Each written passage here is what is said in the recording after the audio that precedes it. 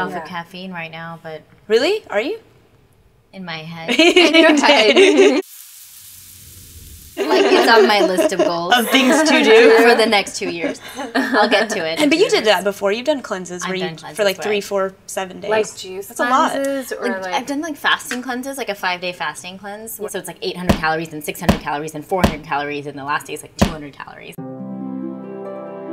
It's mimicking a fast. Your body thinks you're fasting. Did you feel a difference? I don't know. I feel old still, but You look like 25.